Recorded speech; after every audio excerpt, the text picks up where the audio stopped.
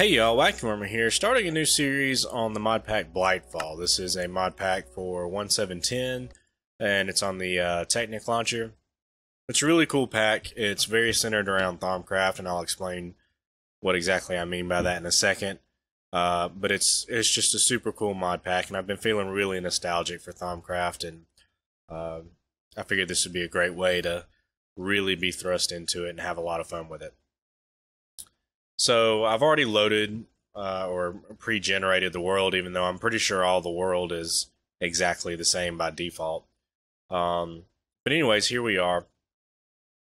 This is one of the questing mod packs, so we can go ahead and pull up our questing book here.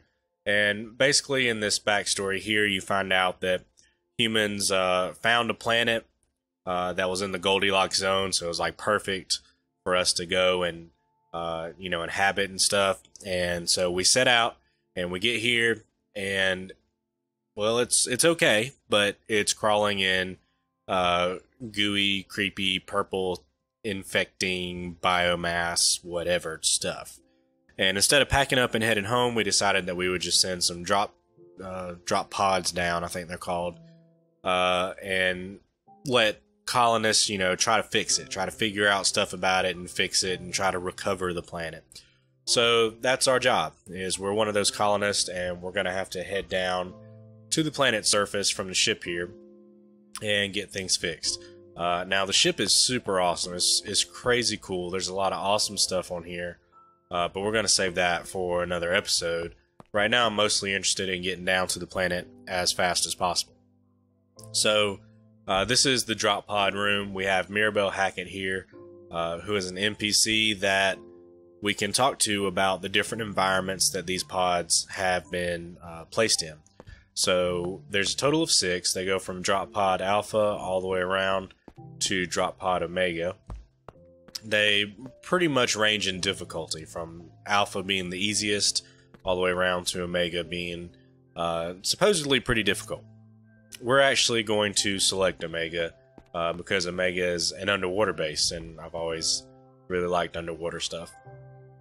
Before I do that, though, if you're going to be playing this with a group of people, or if you're going to be playing it, think you're going to use the little teleporter in these different pods to go check them all out before you actually commit. Note that once you use a pod's teleporter, it puts you on that team. So we're going to be on the Omega team, and this teleporter will be the only one I can use. I will have to actually go out and discover the rest of the biodomes in the world itself before I'm able to use these other teleporters. And I don't even think I'll be able to use those. I think I'll just use a normal teleporter to reach those other areas. But as soon as I use this guy, I'm going to be locked out of going to those other places. So if you've got, people joining your team or something like that, make sure they use the appropriate pod so you don't all get separated. We're going to right click on this guy here. It's going to tell us that we're probably making a very bad choice. We're going to be under the water. There's going to be a lot less room. Farming is going to be tough. We're going to be on top of a mine shaft. This is not a good idea. Are we sure we want to do it? Yeah, let's go for it. So we end up down here in this little glass dome. And I've played a little bit of this, so I know some of the beginning stuff, but not very far at all. But we're in a little glass dome. We've graciously been given a silverwood tree from Thaumcraft with a pure node inside it that's going to fight off any of that taint trying to come into this area. But of course you stray very far at all from this area, and there will be taint everywhere. We've got the mine shaft down here. We can just kind of quickly go and check things out here. You see the taint's already spreading up this far, so well, we don't have to go very far at all to start running into some of the taint. Luckily, they also provided a glass wall to section us off from the mine shaft there, so we don't have to worry about that for a while. But yeah, that's what we've got. We've got some books up there, we got some beds and all that cool stuff, but that's about it. So let's crack open the quest book here. Go ahead and get started. This reputation here is actually going to have a significant impact on how we play the game, but I'm going to get into it in just a second, not quite yet.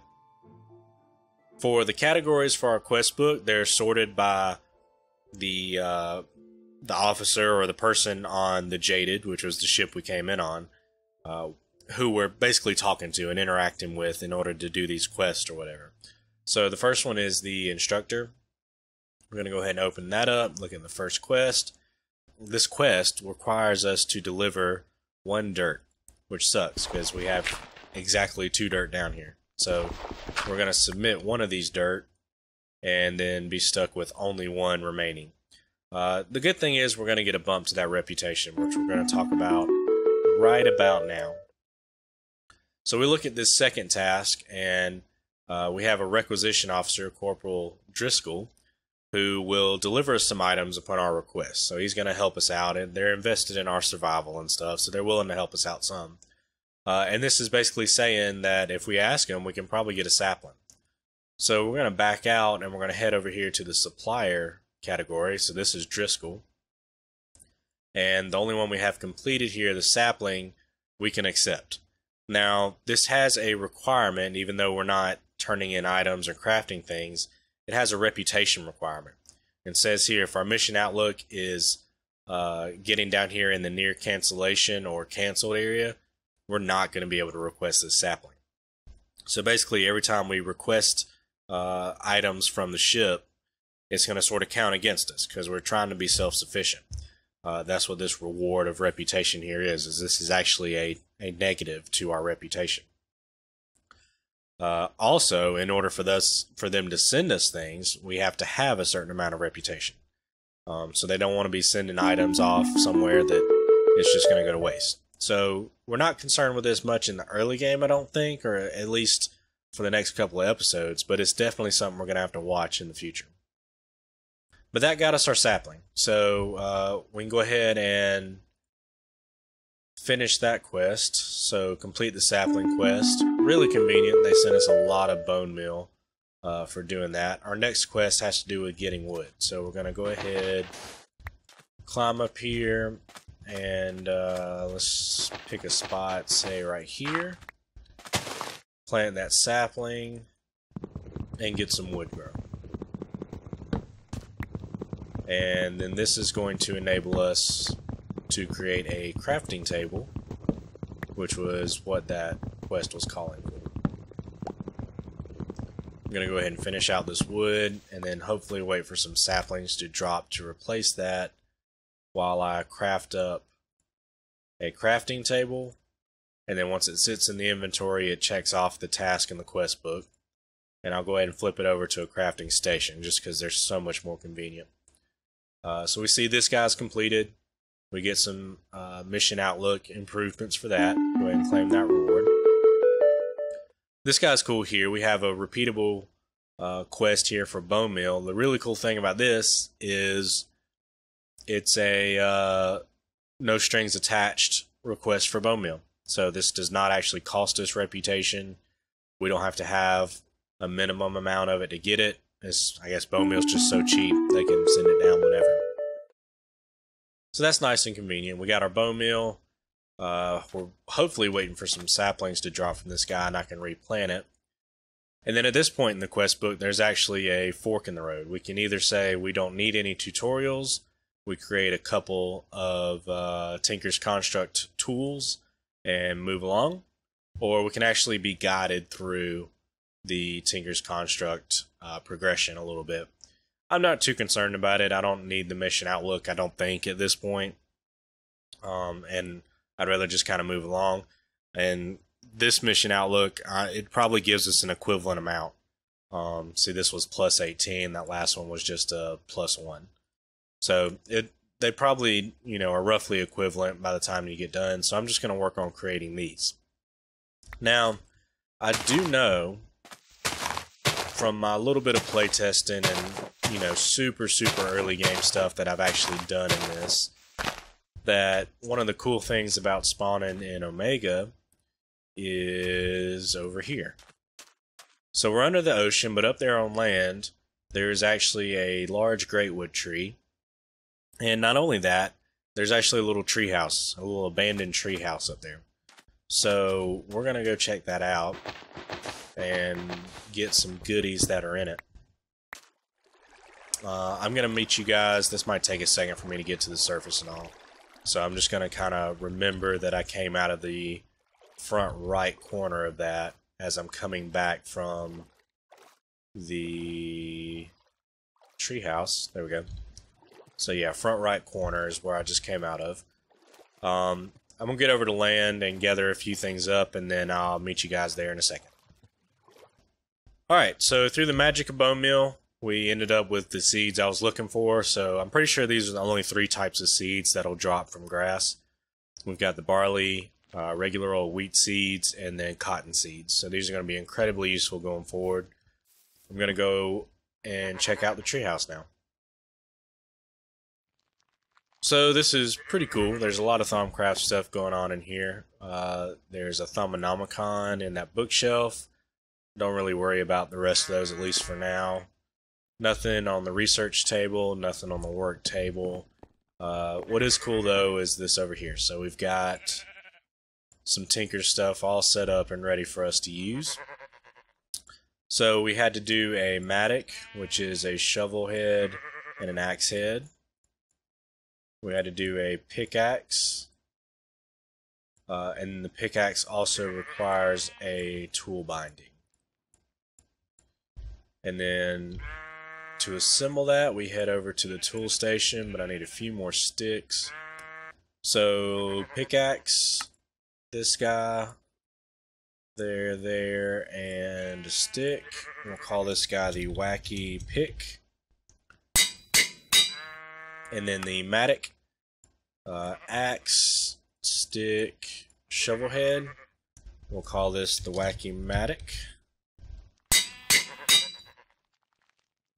And that's that. And then I'm going to go ahead and harvest this. There's no point in me leaving this up here. So I'm going to go ahead and pick these things up, including the tool forge, which is so convenient.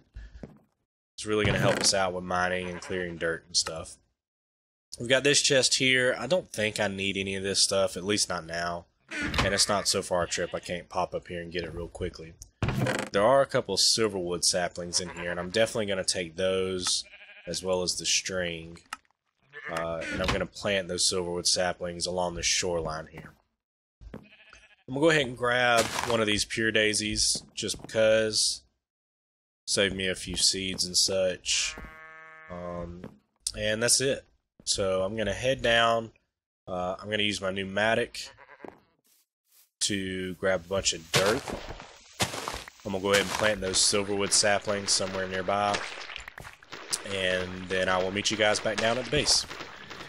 Alright, so we are returning to base. I just realized as I glanced down at my hotbar that I never planted those saplings. That's fine, I can do that off camera.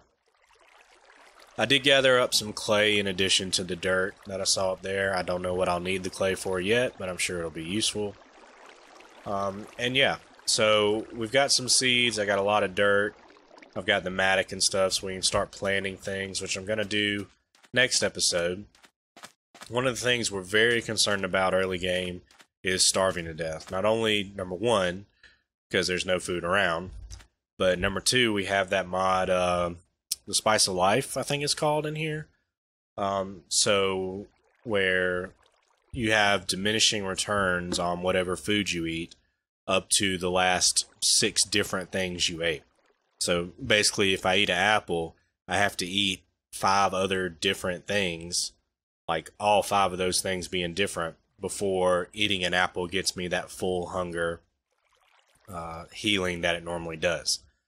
So that's a concern, but our more pressing concern is just starving for lack of food in general, which is why next episode we're going to get that farm going. We're going to get these seeds down. Hopefully we can get some apples out of our oak tree, and at least then have 2 or 3 different types of foods available to us.